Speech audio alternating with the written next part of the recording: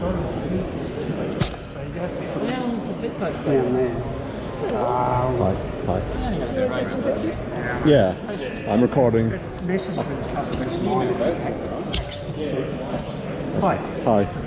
Mark, I met you lots of times at races and things. I can't remember. Mark Geary. I'll give my card, but I'm taking photos for Hand-Built Cycling News in America, Paul Skilbeck. I don't know if you know him.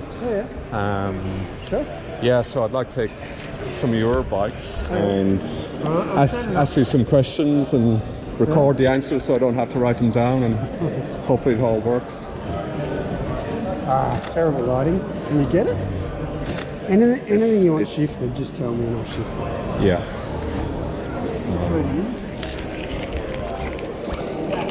I'm into tandem, so... Hey? I'm into tandem. I've got a tandem. This one's wicked. It looks great. You never felt how disc brakes can truly work until you've ridden a tandem and just like, jam on the brakes. I've crashed heavily. Well, everybody was fine, but I used to ride with a blind guy back in Ireland who was about, I don't know, 16 stone, 120, whatever. These big blokes, big overweight blokes. This is for a guy that's blind. Yeah. So he's now able to say to his mates, let's go for a ride. Have I got a bike for you? Yeah, exactly. And look, tandem riding is a lot of fun. I've got a bike with my daughter now, and fortunately it's a heavy mountain bike one, which is great because we go off-road, but we're just cruising around it at this stage. Another customer had a Cannondale tandem, and then he got one of mine. He's like, so yours is so much more comfortable. Yeah. Because they just got to overbuild the aluminium frames to not develop fatigue cracks. Yeah. So it's buttered steel. Yes. It's not a problem. Do you want to tell me about it? No, I'm recording here. Belt drive's great on a tandem because you just don't have to touch it. Yes. They won't change length, no nothing. Yeah. And it's actually safer for kids' fingers too, by the way. Yeah. It's all butted tubing, Di2. Makes a hell of a lot of sense for a tandem because he trims the front rail for you as you change gears. I can put it in better light if you want, like by doing... Yeah, look, that'd be great. It's hard to get photographs and concentrate on what you're saying at the same time. It's a new... yeah, exactly. It's a new experience. Normally I just rock up and do whatever, just take a few shots, but it's a good challenge to have to ask questions and find out more. So these are all butted tubes. Like that's a mountain bike down tube. Like not the biggest, obviously. Yeah. But it's all about choosing the tubes. I could make a stiffer or a less stiff version of this frame, and it's really just tailored to what the rider wants. So, for instance, those chainstays are dedicated tandem chainstays from Nova. You're recording this, aren't you? I am, yeah. So that's okay, yeah. And they're just monster, like another frame, but it's like, what the hell are these? Yeah. And they're, for someone that wants a sporty, high-performance road tandem, that's the thing. Yeah. But you've got to have serious dropouts on the rear for the disc, because that takes a lot of load, and that's a 180mm rotor too. Yeah. It's pretty big on a road bike. Yeah. And of course the front's 200. Wow. Yeah.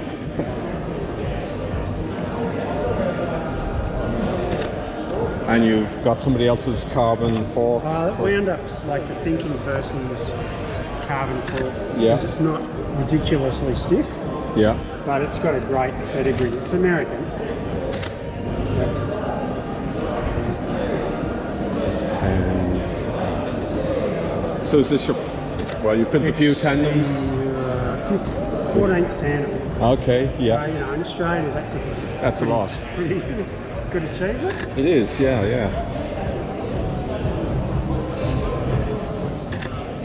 And how many hours work in building it? I don't know. You don't know? Like that's not 2 count. weeks. Yeah. I've got some written questions here. If you can read them. Is this for everyone? Well, six, at least 6. I'm going to struggle with the time I've got. Yeah. I think it's 15 years this time around, but I started in '88 and went to '93 back in the heyday of mountain bikes. Yeah. And I won the Australian Downhill Mountain Bike Championship twice on my frames. Awesome. '88 and '91. And they were built steel frame. They're steel hardtails, yeah. Hardtails, yeah. Forks too. Yeah, yeah. And I was the trials champion in 89 and '91 as well. Yeah, awesome. So where do you live? I'm toward Kinglake, it's 40 k's northeast of Melbourne, but it's like secluded bush suburb. Yeah. Beautiful. So work from home. Purpose of administration to provide. So you want to show this one? I'll show them all. Seat mast and 3D printed hydro guide. Like that thing is this inside, and you'll see the pictures to get an idea. Okay. Yeah. So you still do mountain bikes? Well, I don't get many orders. Don't get many orders. I built one for myself. Yeah. I'm trying to shade it. Well. Okay. I'll try and get the full bike experience. Yeah. You want to take the photo on the drive line, so you know about that. Yeah. I think if you now's probably a good time. Yeah, you would have got that. But you get this one coming out of chainstay. So the features are that, the seat mast, and I can spin it around. Because on the seat mast I've got the real estate. Oh yeah. Badge on the back, and I'll spin it for the light. Yeah. Just say the words.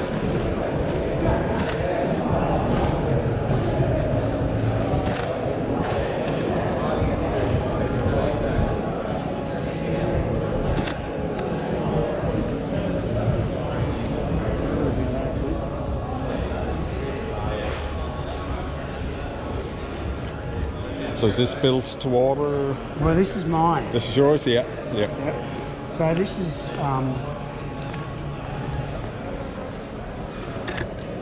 slender SL seat stays, Columbus SL, with that nice S bend. Got a bit of this going on the Syntace. Yeah. Should actually drop out and.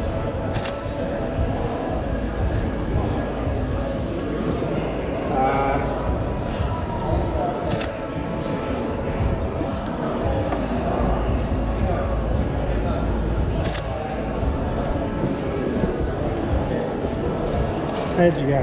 They work? Ah. It was a bit of a... It's working. Yeah. Couple little things.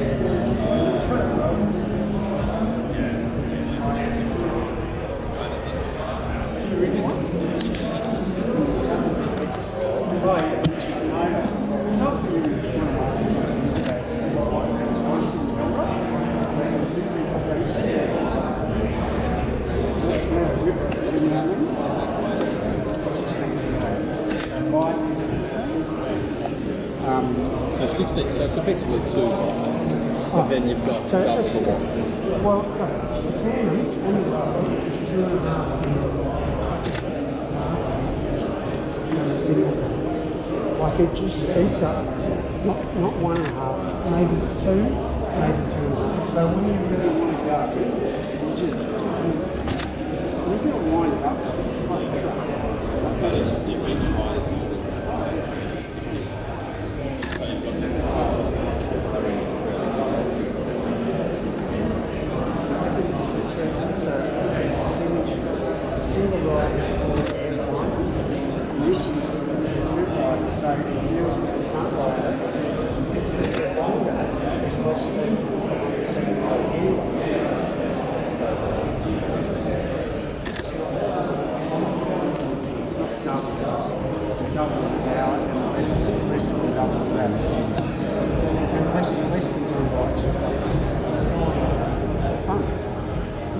Steve White and I, so you know Steve White.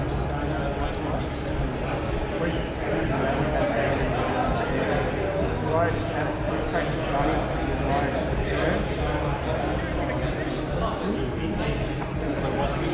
Oh yeah, you can't go like that as you go back. So you have to go when you see 1 and 2. Yeah. We got the airborne, jump. I'll have to get over on that just to experience that. Yeah, I'll film one now. Let's do it so I can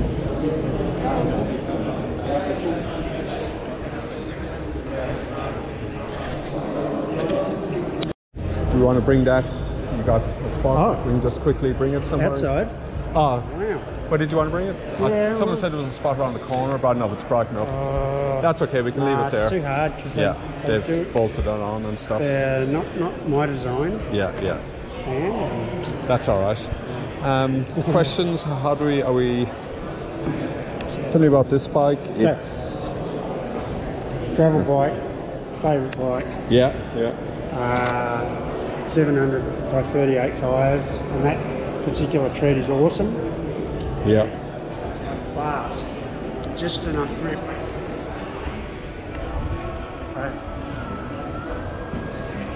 Yeah. That's G1, is it? Yeah. Yeah, Schwab G1s. Anything else about the bike that makes it? So it's unique? Columbus's Futura gravel fork, which a year ago was, and probably still is, the best through axle carbon fork with big clearance. Yeah.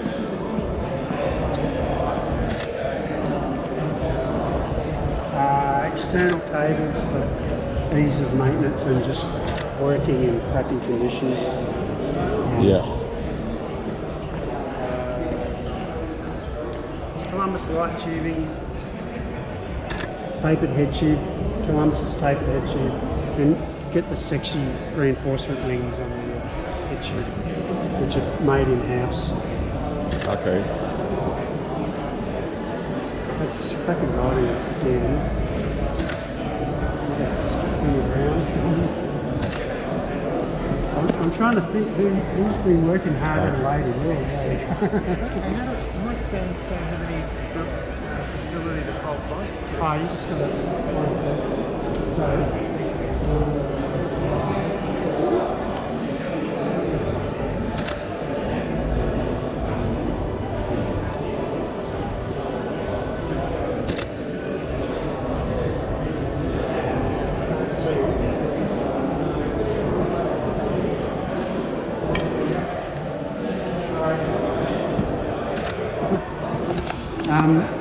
You've got my paper with the questions on it. Sorry. Wow. Sorry. That's okay. S-bend, seat stays again, Yeah. slender.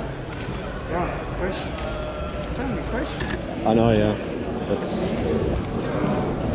My interpretation of the ultimate gravel bike, yeah. you know, it's not high end, but it just works really well. And my favourite bike, because you can ride it on the road or off-road. And interestingly, the chainstay length is perfect for really steep climbing. Like, you can climb stuff on this, limited by the gearing, but better traction than a mountain bike. Yeah. Because you pressure, the point pressure of the tyre, really grips where it's available. Yeah. A mountain bike tyre, by comparison, is just kind of floaty and Yes. so it's interesting. Yeah. Features and details. I've run into those. Any parts fabricated in your workshop? So this is my in-house design. So, and I send it out to be 3D printed in stainless. Yeah. So that's internal reinforcement. So that you just get that. Yeah. And in fact, if you look at the pictures, you can. I mean, that's it there. Yeah. So I'm really proud about that because there's a lot of work, and you can't. It's a shape you can't fabricate. Yeah. The conventional way. Yeah. And even to the point where you put it through the tube and it's got a hook there, so then you just got to twist it and it stays in place. Head tube wings, well, it's on this one too. I make those in-house. because I can't buy anything. I'm not the only one that does it, but Yeah, yeah. it's a popular look now. And this is a butted seat mast tube. I'm not going to say where it's from because it's a lot of work to track it down. Yeah, yeah. And apparently I'm the only one that realised it's available Okay. Yeah. in Australia. So I'm maximising the benefit at the moment. Yeah. Yeah. So people have done it out of plain gauge, and it didn't meet my criteria for durability, which is what budding was developed for. It's not to save weight, that's the bonus of good design. Budding is to reinforce the weak spots, the joints. And so particularly here, you don't want to run the risk of it developing a fatigue crack there, so it's got to be budded. So it's really thin wall there and it's thick wall here. Yeah, yeah. Awesome. So that's the main thing, and that's a budded, that tube is budded. Yeah. It's actually 2 budded tubes joined. So there's kind of a thick wall bit in the middle there. Yeah. But the key is that that's not highly loaded. These are more highly loaded. Yeah. So it's budded. Yeah. So how many bikes a year do you produce? 40. 40. And is it your full-time job? Yeah. Yeah, yeah. Awesome. Okay.